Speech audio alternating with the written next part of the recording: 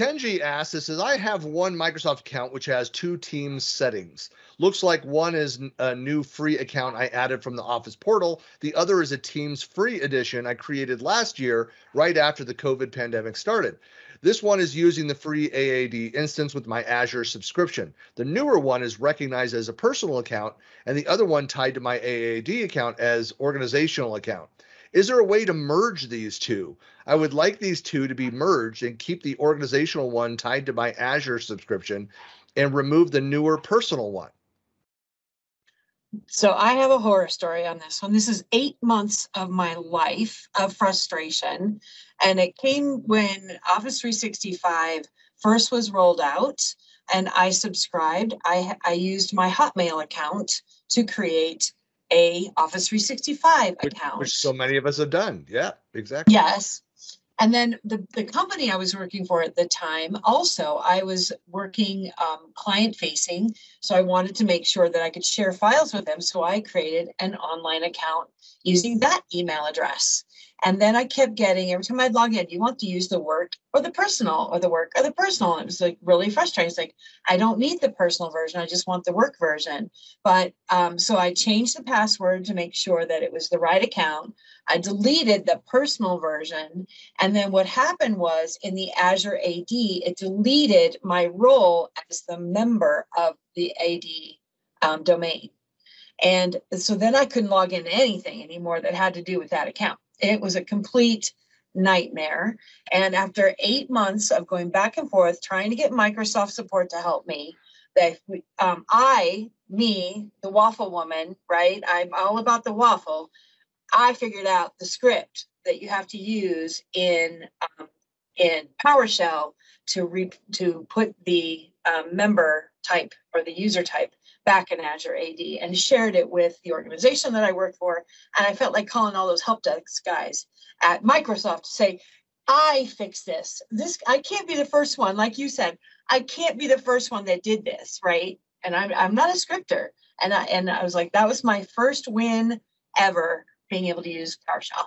So, but hopefully, Shari, let me ask, did you go and did you blog about it? Did you post your solution out on tech community, out on Reddit, subreddit conversations around this? Because I bet you there are dozens of locations out there on the webs where people have had that issue and where they're not getting any help. Like most of the time when I go and I'm searching for something very specific, and especially things around Azure AD and other problems that I've had with multi-tenant issues and things and all the different profiles, like I've got stories I can tell there as well, where I find plenty of links of people asking the question and no answers posted. So yeah. I always encourage people, when you find a solution, like please go post that solution around to all those locations. Take a few minutes to go share the joy, spread the love. You I have to admit, this all happened before. What's that? Sorry, Shari. I said you can tell Christian's current role is heavy on the marketing side. Exactly. Well, I have to admit, this was before I got involved in the community, and I was kind of the lone wolf out there. I probably would have tapped into my community had I known. And that I did post it somewhere, but I can't remember now. And I was looking for that script. I did put a link in the spreadsheet for how to update the Azure AD, and its user type is the one. But so the person that's asking about this, if you delete the personal, you could mess up the one that's tied to Azure, because what I found out, there's 2 separate, even though it's a Microsoft account, because it's tied to Office 365, it's a separate data repository, to keep it simple, of the usernames and passwords than the one that you use. Microsoft personal ones have a separate one, but somehow it deleted both of them. And yeah, and they're like, well, go in, you're the administrator. I'm like, I know, but I know nothing about Azure AD. I had no clue what Active Directory. I know enough to be dangerous, how to change profiles, but that when I went in there and looked and it said the user type was blank, I'm like, oh, okay, there's something about this. And I felt like, I said, 8 months of my life I can't get back because of this. So yeah. And I feel for you, Shari, because I've been through something similar. Not that it's horrific horrific, but yeah, the personal versus work account thing is a nightmare. What is interesting to me about this question is not only are we talking, is the question about how do I deal with these two identities? The very end of the question is, I would like these two to be merged. And there's one straightforward answer I can provide to part of that. We've talked about the identity side. We have not talked about the data side. If you have chats and conversations and meetings and any of that other stuff in Teams that exists in both of them, the answer to can that data be merged out of the box? No. With a third-party tool, which there are plenty of them available, kind of, somewhat, maybe iffy gray area. I'm not aware of any that will merge. The solution to most of those is that you can archive in those assets and still make them available and secure those, but not merge that I'm aware of. Like calendar items could be carbon copied to the other account and things like that. But yeah, that's one thing I want to make clear is if you figure out the identity nightmare here, like Shari did, the content piece is just going to be a loss. In the same aspect, though, you have to take this to a higher elevation, because when you're dealing with take it to a higher power. You say pray about this, Mike? Yeah.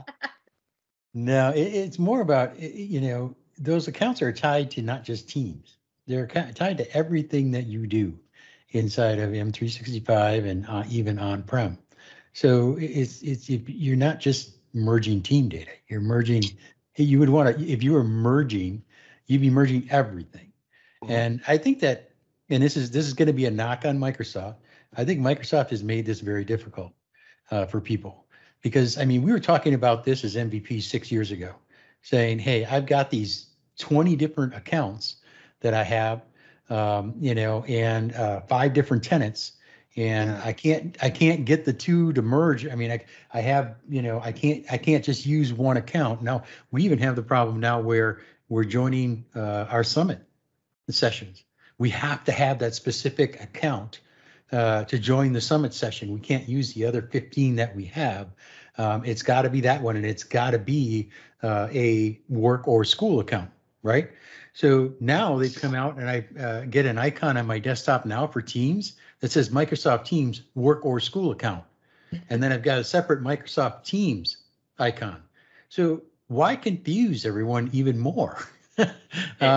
It's the same thing when you go up into the actual Teams interface and you want to select a organization.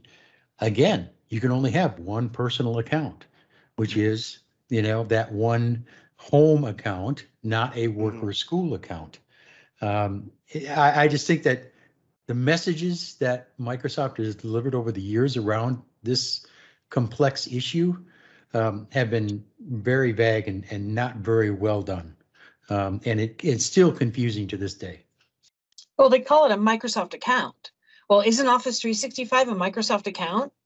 It is, but it's not like the Microsoft personal account, which used to be like your live ID. You can't sign into your Xbox using your Xbox account. Right. And now they fix it. You can't use a work or school account to create a live ID for lack of, because they like to use the same terminology for everything. Right. And one of the problems that people had is that they would set up a domain that'd be a vanity domain, okay, their own personal domain. And then they'd actually want to make it into a Microsoft account. Well, Microsoft says, no, you can't do that, because we don't know anything about that domain. So you can't use that domain unless you add it to M360 Azure Active Directory as a verified domain. But you may be getting your mail in like Google, in Gmail or Google Apps. Well, you can't use that anymore. In order to do it and use that account, you have to move everything over to M365, which I mean, to me, that you're just making something that could be so much simpler. You're making it incredibly harder for people. You're literally describing my MVP experience. My personal domain account is what I use to submit my application, But when they accepted me, it's now an Active Directory domain account that uses the same username, but I have to just like every time I log in, I have to decide, am I logging in with my personal account or my work account? And I'm like, you got to be kidding me. Yeah. Sorry. I went to, this just happened. I don't know where it's drawing this from, but like I just went to logged out, was logging in, and it found a company that I worked for. Last time I worked for them was in 2014. I've had that happen. And yet and found the login. I'm like, I don't know where it found that. But that was one of the options. And I'm like, nope, other, had to go and reroute it. It's, yeah. So there are, I won't say the word problems. There are opportunities for partners Oh, to yeah. create solutions. Spoken little like bit of credit. spoken like a pure marketer. Here's a little bit of credit to give. I mean, I remember when, for a little deep IT world here, the Volume Licensing Center, you had to have a personal account to get into the Volume Licensing Center to get your keys, even though it was the Volume Licensing Center is purely an organizational thing. Like that was a nightmare that it took us years to fix. I like how for a second it was them. I still have my Hotmail account, and it's tied to my Microsoft everything, because that was my, for my MCT and everything. That I want to get rid of that Hotmail account. Because it's just spam central anymore. I get 200 spam emails a day in there, and I don't know why the filter can't be better. And trying to change your Microsoft ID to a different email, I just want to use my Outlook one that I have. It's a terrible is experience. Impossible. Terrible. Yeah, impossible. Even talking to support, directly to support, even at Summit, I remember we had a bunch of folks that were directly tied to education, because I have a problem with my, my MCP at the time with, and all my certifications and stuff, and I needed to get 2 accounts merged. And Max, you may have some insight into this, but at the time they were just like, yeah, we can't do anything about that. You're going to have 2 separate accounts. And I'm like, really? Yeah.